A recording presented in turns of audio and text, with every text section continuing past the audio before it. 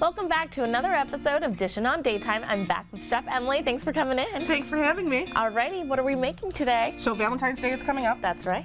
And so we're going to make a really nice, elegant dinner that sounds fancy, but it's very, very easy. We're going to do a pan-seared chicken breast with a white wine pan sauce. That does sound fancy. It does sound fancy. I like it. This is a restaurant quality dish, and it's a technique you can use with any ingredients you have at home. Okay. So you could mix and match any of the ingredients, and it's going to turn out perfect. Alrighty, where do we begin? So I've got a boneless but skin-on chicken breast. This is actually an airline chicken breast. This is a specific restaurant cut. You'd have to cut this off a whole chicken if you were into breaking down a chicken, which might be a new next show. Yeah.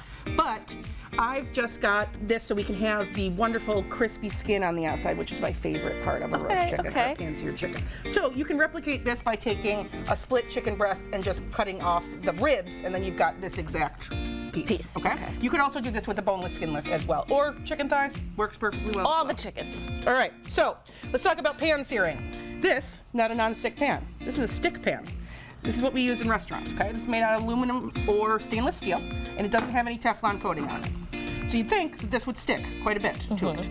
But when you look at it with your naked human eyeballs, this looks pretty smooth. If you microscope down, it would look like an English muffin. A lot of little crenellations, microscopically. When this heats up, the metal expands and then it flattens out. So you're less likely to have something stick when your pan is nice and hot. Oh. Another thing, keep going. No, I just want to say I love all of your scientific explanations. You're like the Bill Nye of cooking. So when it flattens out once it's warm, this way the oil also doesn't get caught in those little crenellations. So nothing can get stuck in those divots because they're gone now. Okay, so the key is to make sure you start off by making sure that pan is warm before you get anything in it. Yes. Warm, then cooking fat, then what you're searing, okay? So we're using canola oil.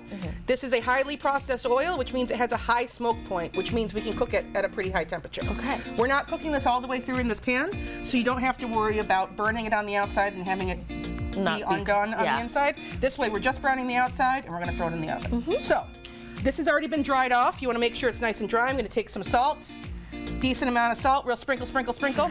A little bit of black pepper. And I'm going to lay this skin side down away from me so it doesn't splash back.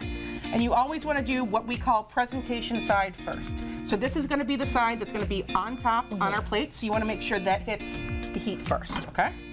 So you want to make sure this makes a good amount of noise. If it doesn't, you want to pull it out and try again. Make sure your pan's really nice and hot. Are we ready? Are we listening? Are we listening?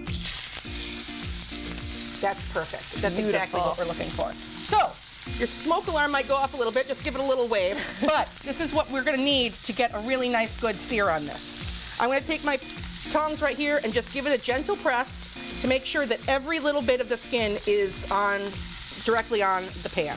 And flat. Yep. If this spits a little bit too much for you, you can knock the heat down a little bit if you want to. By the way, do you have the heat on medium? I had it on about medium-high to heat it up. If you want to speed it up, you can start it on high with nothing in it. Just make sure you're keeping an eye on it. Okay.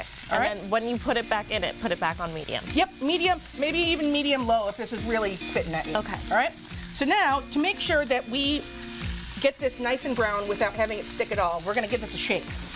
And if this moves, this is what restaurant chefs do all the time, with the flames and stuff. If it moves, it means it's not sticking at all. So I always want to do that before I start pulling it up with tongs or anything, all right? So let's see what this looks like. Oh, look how beautiful that is. Already. So golden brown because we got a really nice hot pan going when we started. So now I'm going to take this, I'm going to move this to this pan, and this is going to go in the oven. I'm going to squish this in. This is going to go in the oven. In our pan right now, this brown stuff on the bottom, this is called fond, F-O-N-D in French. I don't know the exact translation, but it means the delicious stuff that gets left on the bottom of your pan. That we're fond of. We're fond of it. So we're gonna add things to this to build our pan sauce in. We're gonna make our pan sauce directly in here. Okay. So we've got some chicken fat in here and the canola. To this, I'm gonna add some shallots.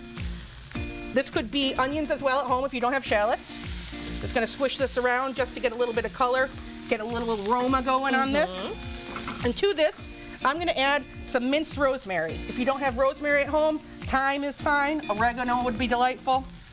And see now, because this pan was already pretty ripping hot, these have already caramelized a little bit. We've already got all the smells coming out of the rosemary. So now, we still got some fond still left on the bottom. So what we're gonna do is deglaze. So So you deglaze with an acidic liquid like lemon juice or wine or port or marsala. So this is when you get some nice Instagram flames going. Yes. Okay? When you're deglazing, you always want to pull it off the heat, add your acidic liquid, and then put it back on. Just to make sure nothing catches on fire. Yeah. I'm going to give this a quick stir. So what did you use? I used white wine here. Okay. So the acidity in the white wine has helped to pull up the fond from the bottom. So now all that delicious flavor is in our sauce. So good. All right. So next to this, I'm going to add some store-bought chicken stock. But to that, I've added a teaspoon and a quarter of gelatin, just regular plain gelatin. Okay. So homemade stock has a lot of gelatin in it because of bones and cartilage and things like that. And this we're replicating that so you get this good mouthfeel with using store-bought stock. I'm going to add that in, and we're going to reduce this. So I'm going to whack this up to high, and we're going to get most of the liquid out of here. We're going to go for about a 1/4 inch of liquid right at the bottom. Oh. So this could be, you know, any sort of acidic liquid, any sort of broth. If you have beef broth at home, this works with steak. Chicken broth also works with steak because you get a lot of that steakiness in the fond. You were telling me about bone broth. Yes. Do you still need to add the gelatin if you use bone broth? You wouldn't if you use bone broth because the bones create the gelatin that we're adding into the store broth. There you go. And the bone broth has more protein. It absolutely does. It's got gelatin and collagen. It's good for your hair and your skin and your nails. So adding the gelatin to this also replicates that. So we're just doing a little bit of a quick step. So I'm just going to reduce this down. We've got this on high. I'm going to get this nice and boiling. And for a little bit of color and depth of flavor, I'm going to add about 2 tablespoons of soy sauce. Yum. So this is what your mother might have added Gravy Master to if she was doing gravy. This replicates that same sort of unctuousness, that umami flavor. So I'm going to get this nice and swirled. So now we've got a lovely dark brown sauce. Yeah, it's a beautiful color. It's smelling delicious. And to this, for a really nice glossy look and a nice texture, we're going to add some butter. This is called Mont à beurre in French, and I do know the translation. That's called mount with butter. So what you do at the end, when you're a restaurant cook, you turn off the heat like this, and you add cold butter. It's not melted, okay? I'm just going to put it in here, and I'm just going to swirl, just like this. You can use a spoon, too, if you want to.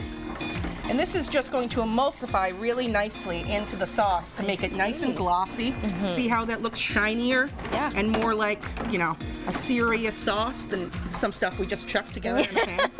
We're really doing it, Chelsea. Yeah, we're really doing the thing. I mean, this has been the most intimidating recipe we've done yet. But I promise you, it's not. And also, I'm doing this quite quickly because we're on TV and I do this for a living. You can do this at a low temperature. You can take as much time as you need. You certainly never have to do this at Chef Emily's speed, okay?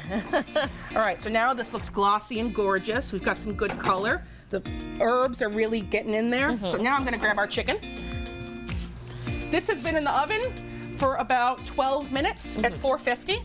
So now, it looks so good. Look how gorgeous this looks. And I'm going to take this spoon, and I'm just going to do a little bit of sauce over top. Just like that? Just like that. Look how gorgeous. And if you had like rice or potatoes to soak that up, so get a bite in there. Oh my, try it out. Okay. Pull my arm. See how I cook the chicken. Let's see if it's juicy enough. What happens when you do this sort of 2-stage cooking, when you sear it first and then put it in the oven, a lot of those juices stay in. They don't get wasted in the pan. Yeah, I'm getting all. So it's looking fantastic. It smells so good.